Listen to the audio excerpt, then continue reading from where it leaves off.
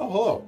It's Matt from the Peak FM. Listen, one of the things that really gets me going is when people perpetuate a myth without doing any investigation on their own. Case in point, the fact that if you go to Tim Hortons, you get an extra large coffee, and you get a large coffee, there's no difference in the size.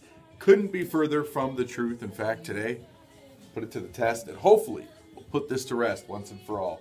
Got my large coffee here with about a half a centimeter from the top. Just, add cream and sugar, same kind of Timmy's does. Extra large cup. Now, it might be hard to see only because of the fluorescent lights in here.